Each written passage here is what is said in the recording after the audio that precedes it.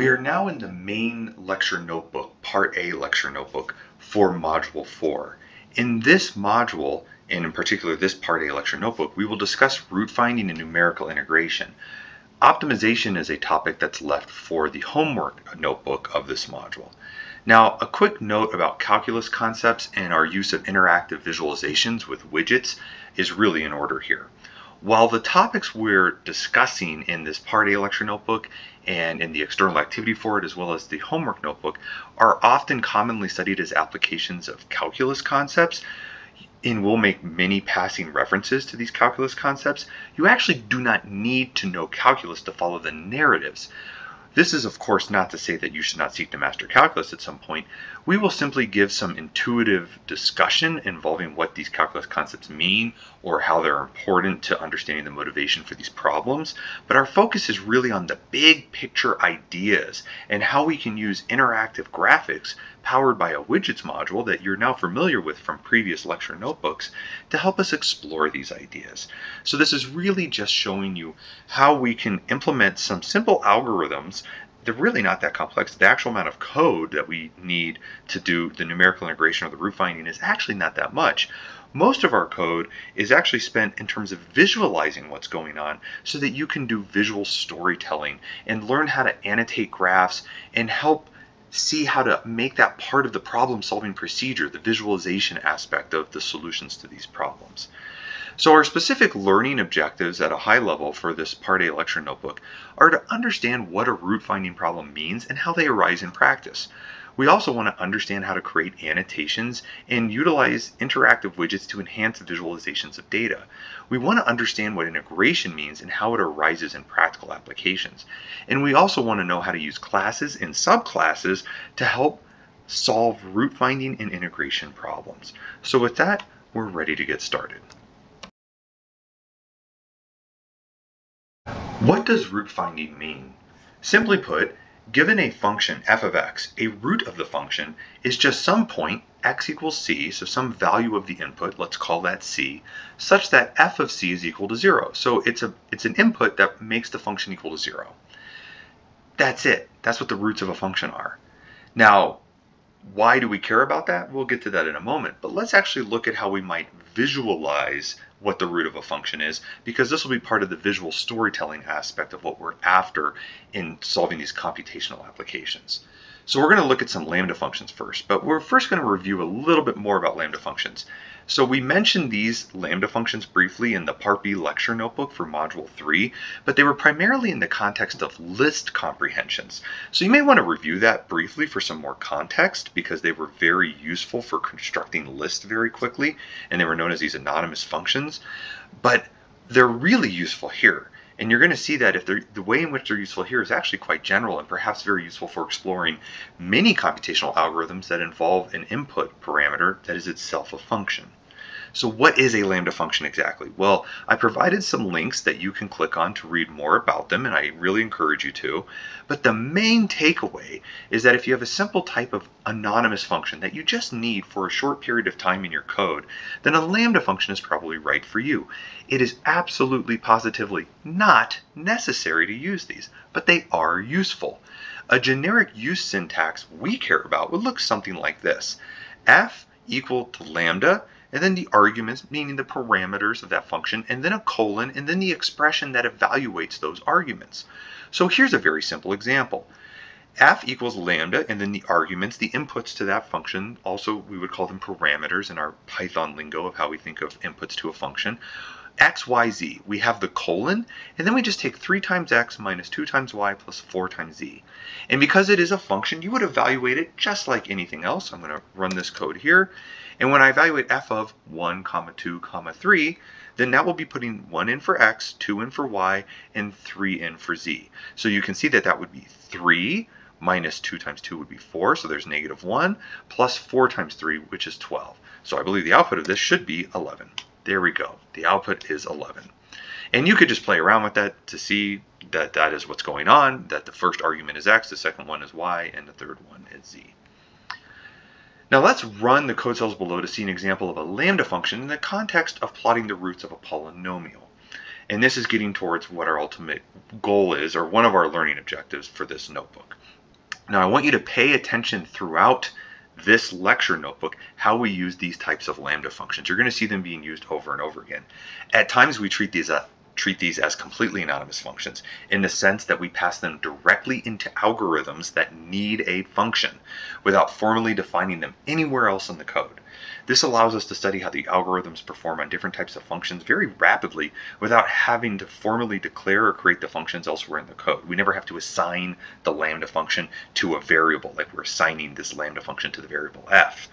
Just like when we define a function, we do that def and then write a function name. That's like assigning the routine that we're programming in that function to the variable name that we're defining. But we can sometimes not do that at all. And that's what the lambda functions allow us to do, is kind of get away with not having to do this. You'll see examples. Basically, they're just a simple matter of convenience, and they're a useful thing to be aware of. So here I'm going to create a polynomial, without further ado, that's going to be x cubed minus x minus 2. Remember, to raise to a power, you do x, and then you have that 2 times symbols in a row. Now, I need to use NumPy and Matplotlib in my plots below. So now, all right, here's a crash course in using plots to tell a story in 2 easy steps. Step 1, plot your stuff. Now, a lot of this is going to look familiar. I'm creating a figure. I'm going ahead and giving it a number. That's a kind of a convention I'm used to. You can assign figure numbers to figures, and it's really useful to often do that in other environments where you're more limited in memory than like what Google Colab has us give, because you can kind of reuse that figure and plot over it instead of having to create new figures that are storing up space in memory. So that's just a kind of a habit I have, but it's a good habit to have, I think. Now I'm going to create 100 uniformly spaced points between -1 and 2, including -1 and 2. I'm going to assign that array to the variable x, and then I'm just going to plot f of x versus x. This is very familiar. I'm going to plot it as a blue line, and I'm going to make it line width 2. So this is all very familiar to you, this type of plotting. We've been doing this for a while, since like part C lecture notebook of module 3. We've really been plotting functions a little bit more, and in the prologue lecture notebook as well. Now I'm going to plot some prototypical x and y axes, and so I'm using the axvline function within the pyplot module that I've imported as PLT from Matplotlib. So it has a function called axvline. That's plotting a vertical line like an axis. And I'm saying, where do I want to plot it? What x value? Well, x equals 0 corresponds to the y-axis. I want to make that a line with 1, a dotted line, and make it black. And similarly, I'm going to use axhline, h for horizontal line. I'm going to plot that at y equals 0, which is a typical x-axis location. And then I'm going to plot the root of that polynomial. How did I get that? Well, let's just leave that aside for now. But I happen to know that c equals 1.521 is approximately the root of the function. This is approximately where the function is equal to 0. I'm going to use the scatter function within the pyplot module to plot the point c f of c, and I'm going to plot it with a size of 70 for the marker that is going to be a square, and it's going to be color red. You can read more about this in the documentation. You can just do a simple Google of this scatter. Actually, you can also hover your cursor over and look at this. Like, this is just describing the marker size. Again, colors, you can just see examples, or you could Google for more information about the documentation. So I highly recommend looking at documentation. I don't really like reading the documentation inside of Google Colab, but it's there for convenience if you need it. But you could just read more about how different marker styles that you could choose from, color options you have, and the S is just the size of the markers that you're plotting. So this is just plotting the stuff. I'm plotting the, there, get my cursor out of the way. I'm plotting the function. I'm plotting some x and y axes, and I'm plotting the root as a point marked with a square.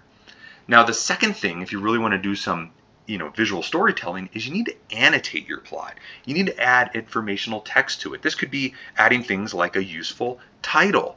And here I'm just showing a way to take things like this root value and the approximate function value and create a string based on that numerical information that I then plot the title. I use the title function within that pyplot module to add this to the figure.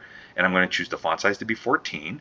And then I'm going to do some fancier annotations. We've done titles that we've added to plots. We've done labels to create legends when we plot lots of different figures. We've seen examples of that. We've plotted, or we've used things on the X and Y axis to also annotate a plot. But here what I'm going to do is I'm going to use a dictionary. So this is where a dict type is really useful in terms of collecting various properties of the things we want. A lot of the plotting functions that require a lot of inputs use dictionaries to organize all the inputs that they'd have. So I'm going to describe the bounding box for some text that I want, and I'm going to describe that the box style as round. Its face color is going to be blue. Its color of, I believe that's the text, is red, although we'll see. The alpha, this is controlling the alpha parameters, and a lot of plotting are controlling transparency.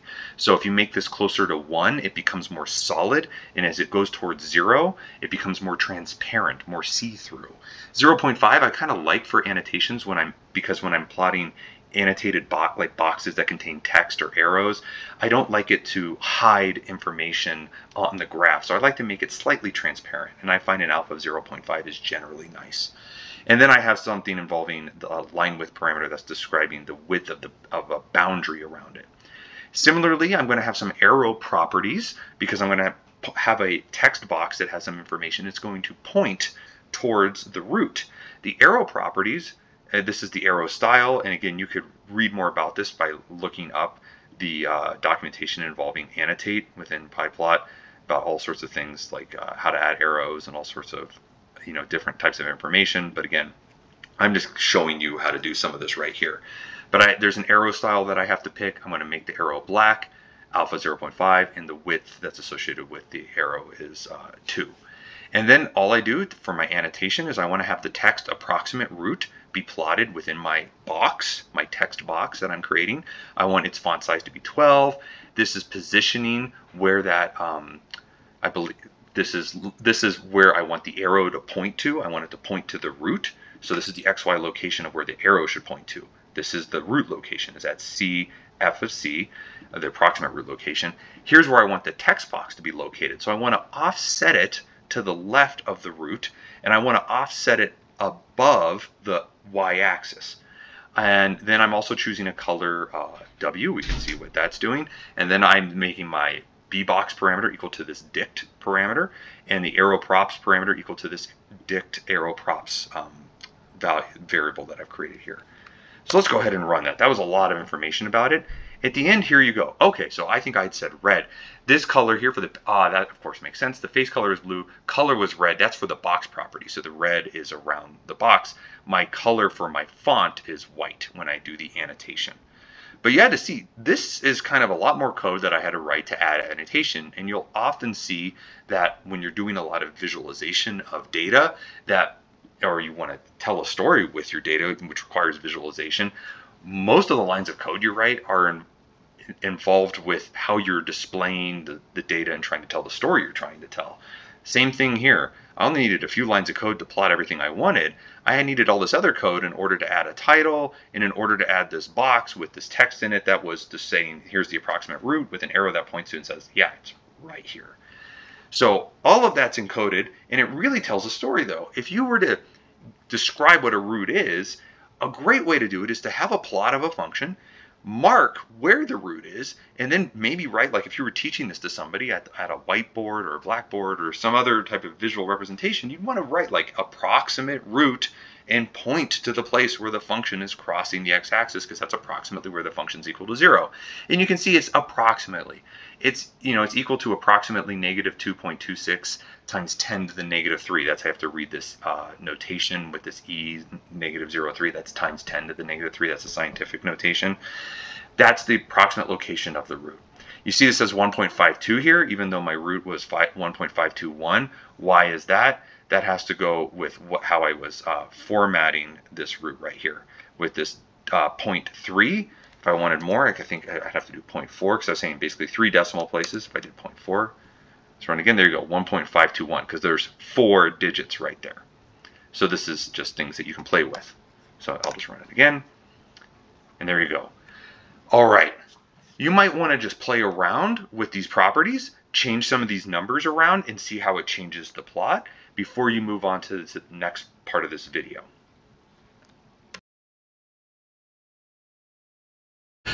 So that previous part of the video was over 11 minutes long, just talking a little bit about Lambda functions and a lot about how we create annotations and visualizations.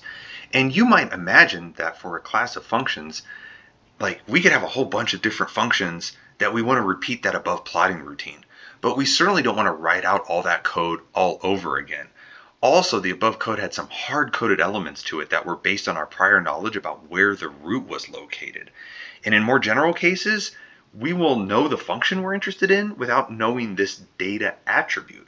And we will want to quickly plot that function to quickly explore where a potential root may be for it so that we could perhaps then search for it, find some root finding algorithm to approximate it, and then define that value and use it to annotate a plot kind of automatically. Now, we could just functionalize the code above and functionalize all the routines we're talking about. However, we are interested in pursuing root finding and eventually integration later in this notebook.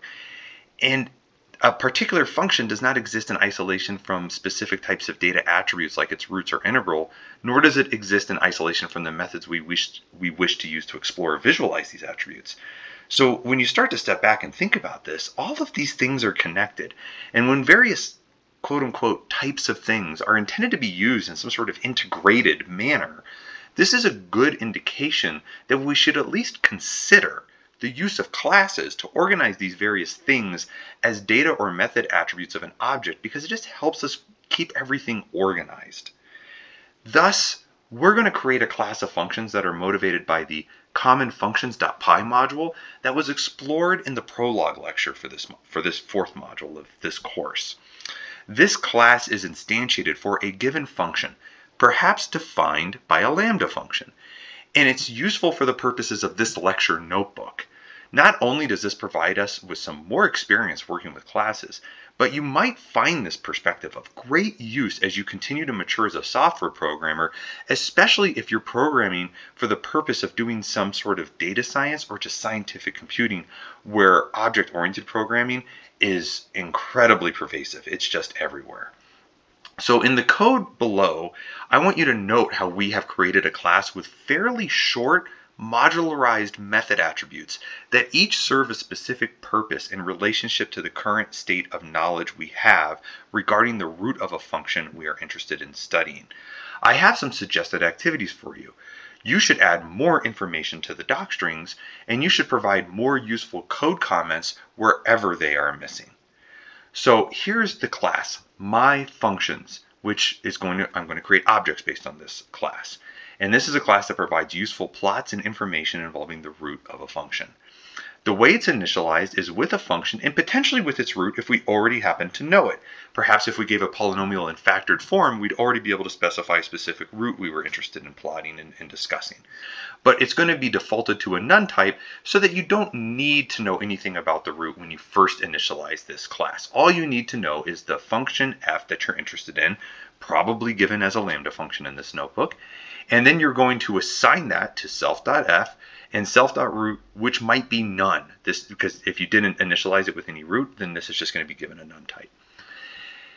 We have an option of setting the root to set the data attribute self.root to root, because if a function has multiple roots, you might want to change which one you're considering and wanting to plot and annotate. Or you might have to go find it with some algorithm, and then once you have an idea of it, you'll want to assign it using this set root method. And all it does is it sets the data attribute self.root using the set _ root method. That's all it will do. And now we have a plot command. And in the plot command, we have several parameters here, xmin and xmax, which are used to define the array that we're going to of x values for our plotting, along with n points that are defaulted to 100, but the user is allowed to control that. A fignum, which allows us to, again, control the number of figures that are created within our notebook and stored into memory. We're going to default the color to be blue, the line style to be solid, the line width to be 2, and we're going to default show root to be false. And that's going to be something that would, if it's true, call another method attribute that would plot the root using that scatter function that we just saw in the previous part of this video. And then we would also have this annotate parameter that's passed around and defaulted to true, so that if we did plot the root, the default is to also add an annotation, which is involving that boundary box and the arrow props. So that's kind of all the things that are in this function that are useful for what we want to do with functions in terms of exploring their roots and creating some plots that demonstrate this information for the user. You can go through this more carefully to just see how we're using, ax.hline. Notice I'm not plotting, I'm not plotting a typical y-axis because where the root is might not be near where x equals 0 is, which is where the typical y-axis is. So I might not want to have that on my plot at all. So I typically am just going to plot the x-axis because I am interested in where the function crosses the x-axis. Where does it cross y equals 0? And then other than that, I just plot the function, and notice how I use self.f, because that's where the function f has been assigned as a data attribute to self.f, and I'm passing that xplot array to it, and then I'm just having all those other parameters that are defaulted in terms of the style of the curve being plotted, in terms of its color, line style, and line width. The annotations and the plotting the roots involving scatter, and if you do the scatter, you also plot the title there because the title involved information around the root. If I don't know what the root is, I shouldn't have a title on the plot yet, so that's why it's not here. It's in the plot root command. And then there's the annotation. If annotation is true, it will do the annotation.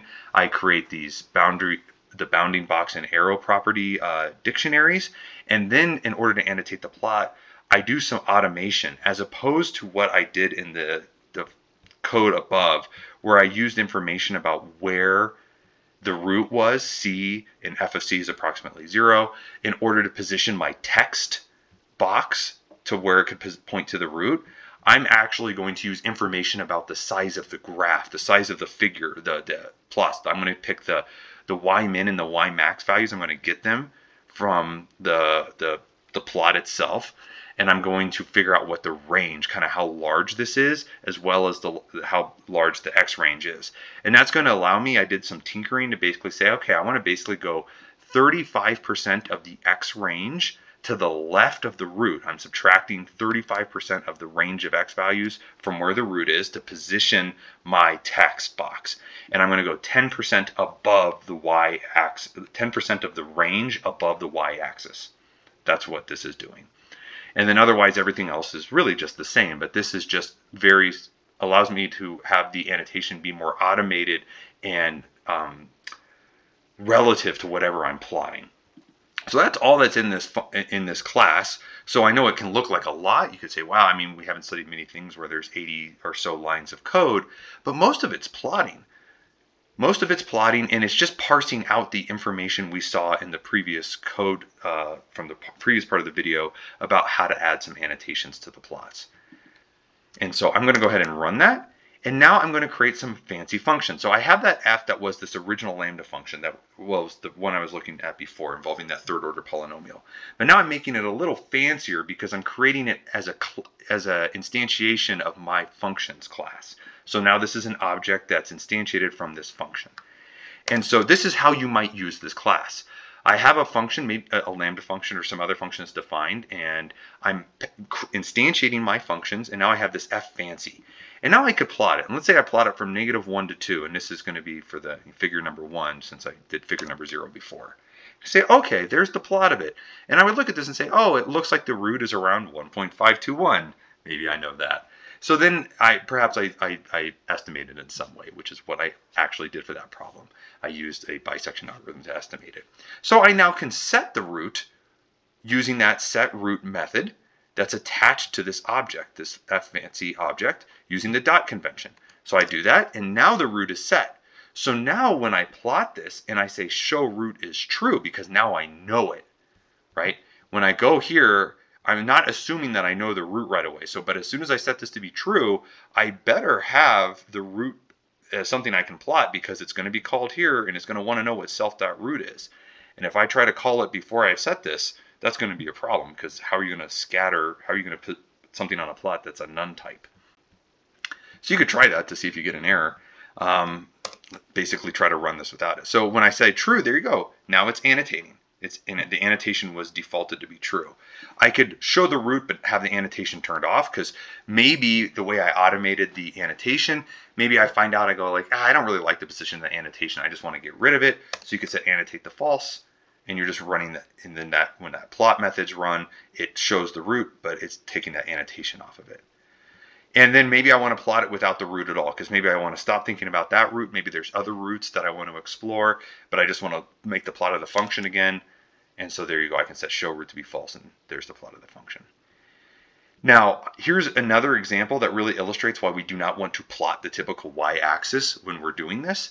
So I'm going to notice the use of the lambda function in the creation of this object. I'm going to create a function that is in factored form at the third order polynomial. This was a third order polynomial. Here's a third order polynomial, except it's x minus 2,000 times x minus 5,000 times x minus 10,000, which means the roots are at 2,000, 5,000, and 10,000, which are kind of far away from x equals 0.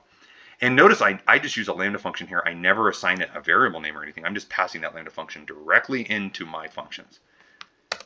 And I create my second fancy function here with that. Now, look what happens when I plot this function from -10 to 10. That looks really flat, doesn't it? So what's going on here? Pay attention to the y-axis range.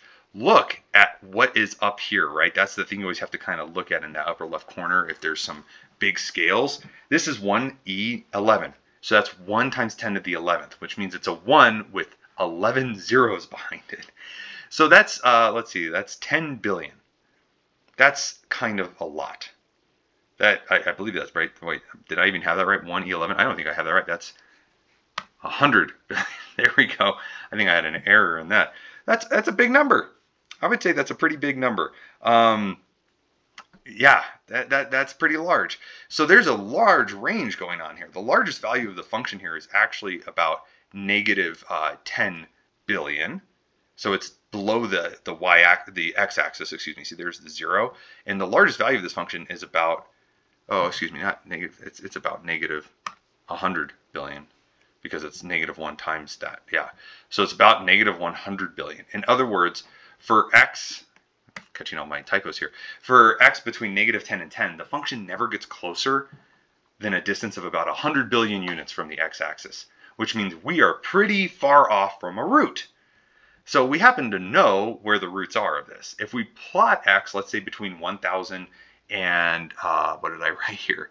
I have typos all over the place. I think it's like 11,000. Yeah, 11. Geez, sorry, all these typos in my code comments, but at least it'll be fixed for you. If we plot x between 1,000 and 11,000, this will show where all three roots are located because we know what this polynomial is in factored form. We also get the sense that the function is just a typical cubic polynomial. We do not require the typical y-axis here, which is again is plotted at x equals 0, which is 1,000 units to the left of where I'm even plotting things. So we really only need to again plot the typical x-axis, meaning y equals 0 in our plots to see where a function may have roots.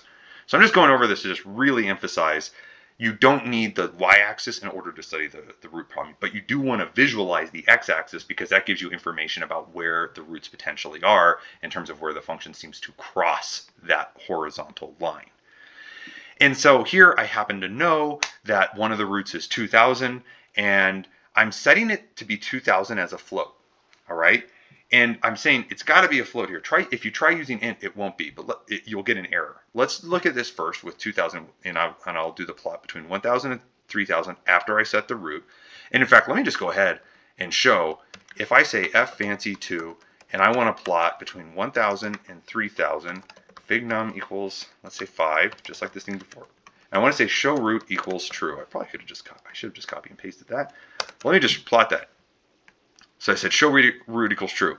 Actually, I guess when it's a none type, nothing happens. I thought it would have given an error. Okay, I thought it would have given an error. See, I learned something today.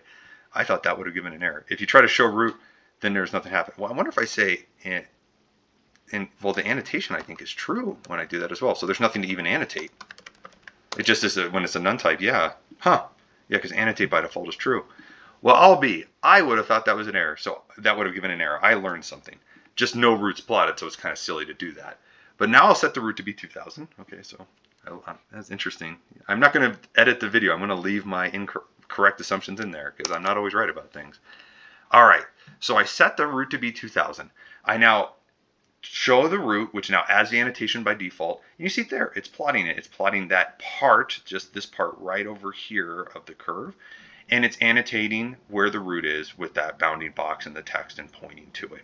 So that's very useful. But now if I actually do this 2,000 as an int, and I try to run it, you'll notice that we do get an error here, and it's involved with the idea of the precision is not allowed in integer format specifier. So if you see this value error, the issue with that is coming from here. Like it's pointing to this line, but we're getting it's from here when the root itself is an integer, and I'm saying, hey, do this decimal, like show a certain number of decimals places with it, but it's an integer, it doesn't have decimal places. That's what's causing the error. It's just this is saying to get a certain number of decimal places. It's expecting a floating point. So that's something coded in there, which means you might, if somebody's setting the root, one thing you might consider to improve this class, I'm not going to do it, but I encourage you to do it, is when you set the root is you might want to, if anyone does it, is to do that as a float. Or if you say, no, the root is actually an integer, I don't want it to be a float, well, then you need it to be a float here. And so you might just, in the one place that's causing a problem, make that into, do a casting of a float right there. And then that would fix it. That would make the code a little bit more flexible. I'm just not doing that because I think, you know, that's a good little thing to leave for you to do if you want to do it and see if that resolves the error or not, or how you maybe want to do it. Maybe you want to do it by fixing the casting of it up here, or just cast it in the one place where it needs to be because maybe it's actually an integer and you want to leave it. The choice is yours. There's some design decisions that you get to make when it's your code. And I'm giving this code to you, so I'm going to say this is your code. All right, so that's kind of it in terms of providing us the idea of what a root is and how we can visualize it and how we can use a class to handle the organization of the code for us. But we haven't yet talked about why we care about roots. That will be in the next part of the video. Why should we care about roots? You should ask, is there anything particularly important about a function being 0? In general, the answer is no. However, it does depend on the function and the goals of the problem or application for which the function models some sort of system behavior. The assignment discusses how root problems arise naturally in many optimization problems, and we actually discussed that a bit in the Part C lecture notebook for Module 3, where we saw that where derivatives of a function are equal to 0 is where maxes and mins have a tendency to occur in the original function. And so that's very useful if you want to maximize or minimize some function that maybe is related to profit or revenue or whatever it is for some sort of company. So you can imagine all sorts of reasons why you might want to find where the roots of a derivative are, what the roots of a derivative are in order to optimize a function. So that's where roots really come in a lot as an optimization. But we're going to provide some simpler motivating examples below that have really nothing to do with calculus. So suppose that we launched two projectiles with two height functions denoted by h1 of t and h2 of t, and we are very interested when, or even if, there's a time when h1 of t is equal to h2 of t. In other words, is there a time where the objects can potentially collide? This is an important question that arises in missile defense systems, satellite monitoring, and autonomous vehicle guidance systems, because these h1 and h2 might also just be positional things involving vehicles, positional functions involving vehicles, and you'd want to know if the two vehicles are supposed to be at the same position at the same time. That would be a problem. Those would be the vehicles crashing. So if you define a function f of t as the difference of the two functions, then guess what you're interested in knowing? Whether or not f of t is ever equal to 0, or if it is, when does that happen? At what time does that happen? Another example could be, suppose that p of t describes a model you develop for the price of a potential investment. It could be in a savings or money market account, stock, or mutual fund, to just name a few. You are probably interested in knowing when your model predicts the price to reach a certain target value, maybe P sub target, so that you can develop certain financial plans or goals around this time frame. For example, having enough for a down payment on a car or house, to take a vacation, or to retire. So if you define the function f of t to again be the difference, P of t minus P sub target, that means you're now interested in determining exactly when f of t is equal to 0.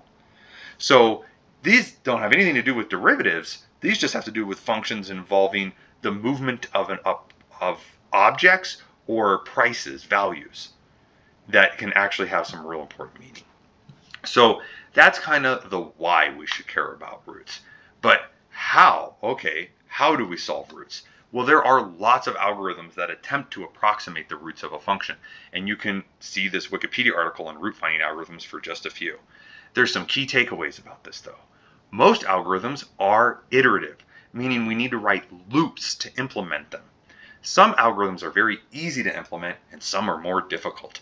Generally, the easier something is to implement, the more restrictive the conditions are under which we expect it to produce anything meaningful, or the convergence rate just sucks. Both of these things are often true. So with that being said, that's the end of this first video that's just set the stage for what root finding problems are, how we can create a class of functions to visualize and annotate and basically tell a story about what's going on with the root of a function. The next video will actually discuss an algorithm for how we approximate the roots of a function.